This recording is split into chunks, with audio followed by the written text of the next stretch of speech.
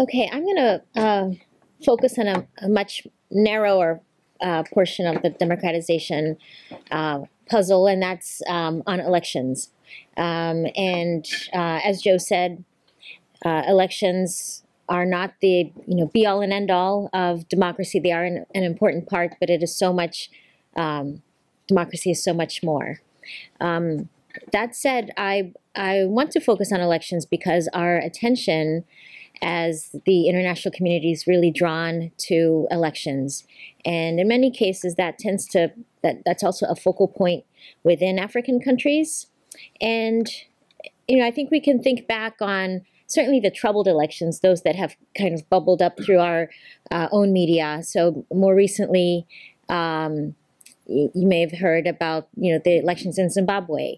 There's a lot of anticipation that preceded the August elections because of a number of things. One, Robert Mugabe wasn't on the ballot. Two, the last time that there was a credible opposition was in 2008, and at that time, when the election had to go to a second round, there was so much violence that the opposition actually withdrew from the contest. So there was a lot of anticipation, lots of kind of worst case scenario planning, and in the end, what happened was there wasn't as much violence as there was in 2008. There was some violence, and 6 people did lose their lives, and there's lots of other types of intimidation, but it didn't turn out to look like what it was in 2008. Kenya in August of last year, of 2017, again, a contest that was preceded by a number of violent incidents, and certainly because of how violent Kenya's elections have been, that was also kind of looked to with a lot of trepidation. And in a surprise turn of events, the Kenyan Supreme Court annulled the first round of elections and asked the Electoral Commission to organize another round of elections, another 3 months later. And so that was a surprise to many Kenya watchers. But others have also gone well. And the elections in Sierra Leone, even though they were contested, the result was contested, that we didn't hear much about those, or the elections in Liberia, apart from the fact that Ellen Johnson Sirleaf was not going to contest because she'd met her 2 terms. We didn't hear much about that. Or the elections in Ghana in 2016. Again, so things, things can go well and things can go very, very badly. And I think it's important to understand when you might have either outcome. Sometimes you can have, and it varies by country. So, the Nigerian elections, you've seen them go well one round, and then you get something like 2011 where they had more violence than they've had in any of their other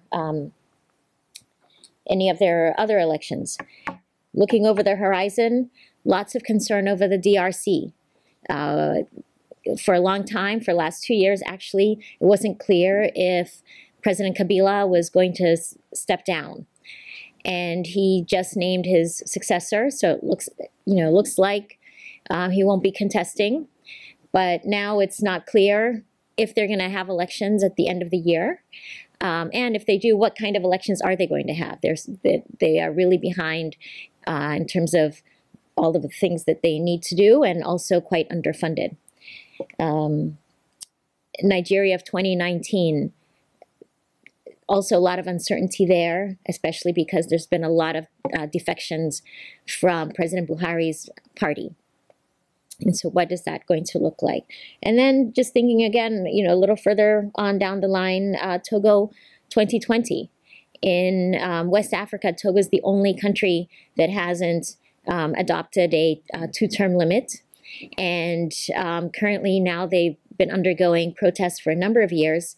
among civil society and the opposition of requesting that the president step down, requesting that there are major changes to the Electoral Commission. So lots of uncertainty in those countries. So what has been the experience of Africa with elections? The graph that Joe showed with the, I'll just go back here,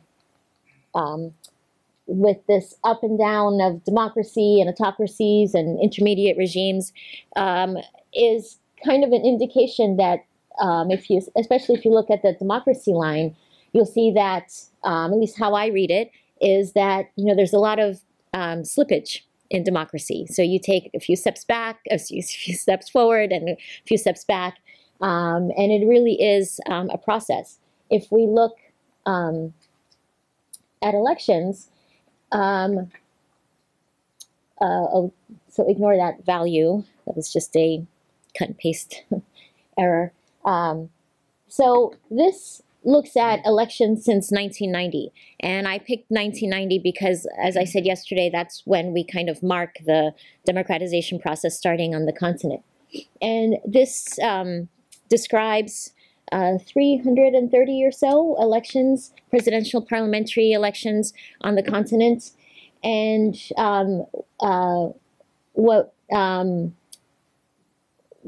they are grouped into 4 areas. One is no violence, so no violence at all.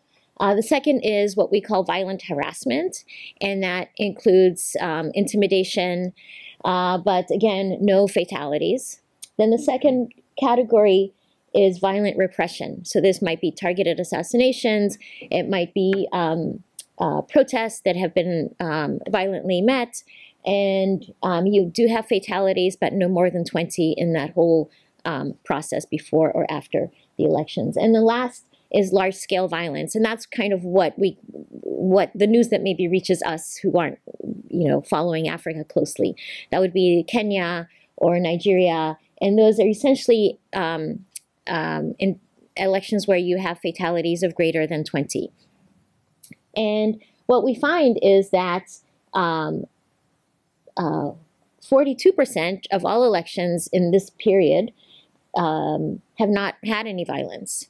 But that also tells us the majority have had some type of violence. Within that, most are not the large-scale violence. So most elections don't look like Kenya or Cote d'Ivoire or Togo or Nigeria, but rather most participants, most contestants, most citizens will experience some level of intimidation and harassment. That does seem to be the norm. And how has this looked over time? It's looked like this. And this is not at all what was anticipated at the start of the democratization process. So democracy was thought to be another way to contest politics without violence. But instead, we see this very jagged line. And so at one level, it tells us that politics continues to be violent on the continent. And so that gives us an indication that the institutions that have been supposed to govern elections have not been really doing their job. So elections become unpredictable. And that's sort of not the good news, is that we are not seeing a sustained decrease in violence. Some other things about violence in African elections is that 95% of all the violence happens before the election. And I think that there's a lot of focus on election day, and there's a lot of focus on the day, the period after elections. But most of the violence happens before the votes are even cast.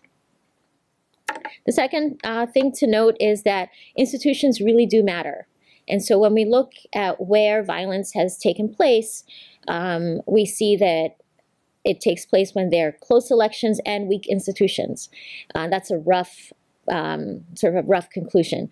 But, an anecdote to kind of illustrate that point is to contrast Ghana in 2012 and Kenya in 2008. And so what happened in those two contests?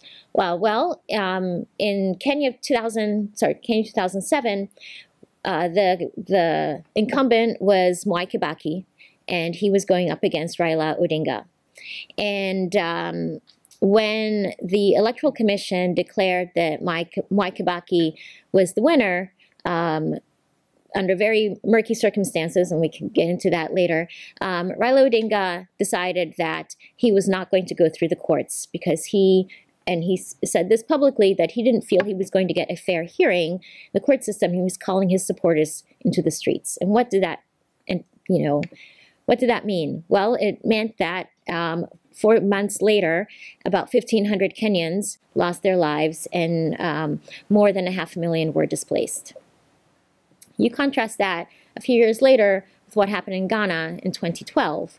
And I should say that in both cases, there were very, very close elections. In the Ghanaian case, the incumbent, the president, was declared the winner.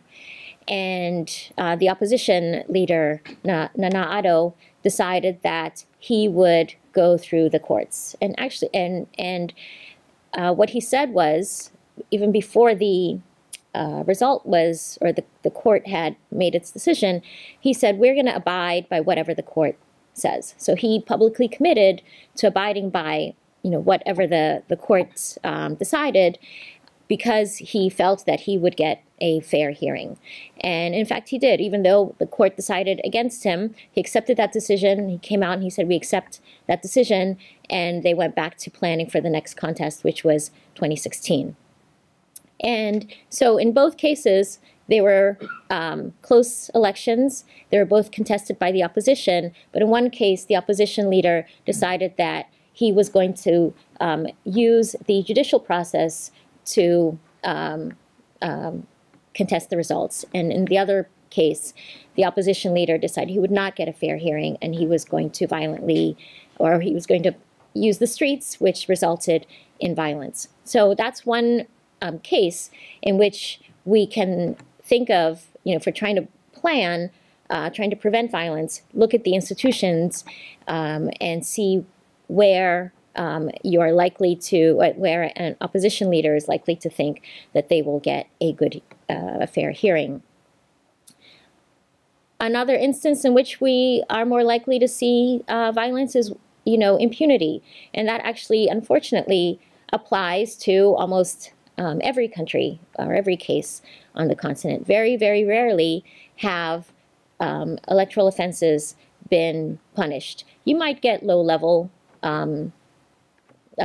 people who've committed offenses at lower levels to face some kind of punishment, but in most cases, it doesn't happen. And the highest profile case is, again, the Kenyan case.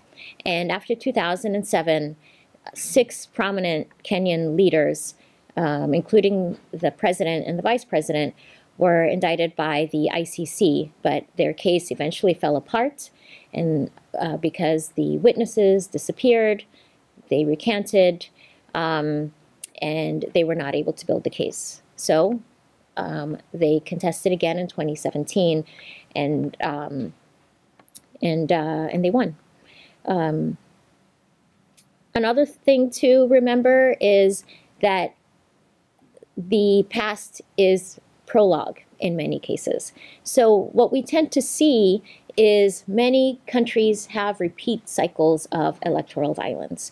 And you might think of this as a more traditional type of conflict. And so what we see is political actors manipulating existing grievances. And sometimes those grievances recur in a particular region. So sometimes that might be an ethnic grievance or ethnic competition. And so the Rift Valley in Kenya, with land issues, with issues of different ethnic groups coming in and settling, those differences might be manipulated by political actors during election time. Or in northern Ghana, there are chieftaincy disputes, there are land disputes that are repeatedly manipulated or the flames are fanned every 4 years during election time. And there are many other cases on the continent where we see that existing grievances result in their manipulation during elections. When else might we see violence? When there's a fear of losing, and it's whether it looks like lots of steps have been put in place to block fraud. Maybe they go to there's a more robust observation presence. Maybe they're just more secure steps, and so you have leaders that are that fear losing a contest, and then the only tool left in their toolbox is to use violence. Another way to think about this is that violence is a tool that is used strategically. Sometimes it's used to displace voters. Sometimes it's even used to get people to come out to vote. And what we found is that those receiving the violence understand that message. After the Kenyan violence in 2007, there was a very extensive investigation by the Waki Commission. Judge Waki led that commission, and what is clear in this 500-page report is the strategic use of violence, is the level of planning that goes into the violence.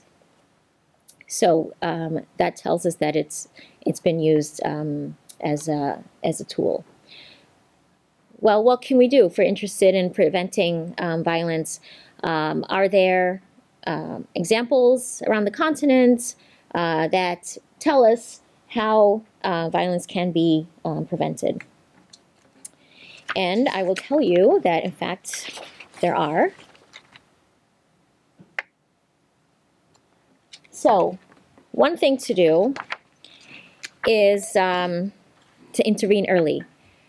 I said that 95% of all violence happens before the election, and so in many cases that is many, many months. It could even be a year before the election happens. So going back to another example in Kenya, before the 1992 election, which was their first multi-party election, violence happened about 18 months or even a year before. And this was the incumbent Daniel Arap Moi and his political allies engineering these ethnic clashes. And that again displaced about 1,500, killed about 1,500 people before the election and displaced about 500,000, all before, about even 1 year before the election took place. So we need to intervene early, and that includes also investing in early warning, early response platforms. So one of the things we know about elections is something we don't know in any other type of conflict. We know the date, we know the political actors, and if we do some homework, we understand motives and incentives. And that gives us a lot more information than in other conflicts that, we might say, well, that kind of, came out of the blue, although nothing ever really does. Another is to expand the circle of monitors. The more eyes you have in a process, the less chance there is of it being manipulated. And it sounds, very trite, but oftentimes, especially at the domestic level, we might see restrictions, or, or international actors might not be invited. But if you expand the levels, expand the circle of monitors, expand the circle of stakeholders, you have a lot more actors that are vested in having a more peaceful process, or have the capacity to intervene when something is about to go awry. An example, would be, you can take Malawi, and there are many examples of these types of domestic monitors. Malawi has something called the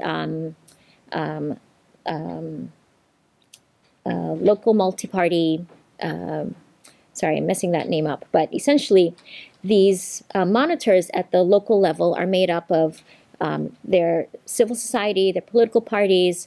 They also have security forces, within them, and at the sign of conflict or tension, they will bring together the political parties. In some cases, there have been, at least in one case, people have faced criminal charges or lost their jobs for engaging in violence. In the case of Sierra Leone, they have district level observation committees, and they actually are empowered to prosecute those who violate so-called code of conduct. In Ghana, there are domestic observers that plan out, along with the security forces, they will plan out where the hotspots are. They send observers to those hotspots. They have reports coming back to the committee, to a central committee. Those reports are investigated and decisions are made as to whether or not those violations should be attended to through security. Is it something that goes to the media? Is it something that has to be mediated through perhaps a respected community leader? So, understanding, what the conflict is and how it's to be mediated can make a difference in whether or not that escalates into something much more serious. And we find that at the domestic level, that capacity is a lot stronger than even at the international level.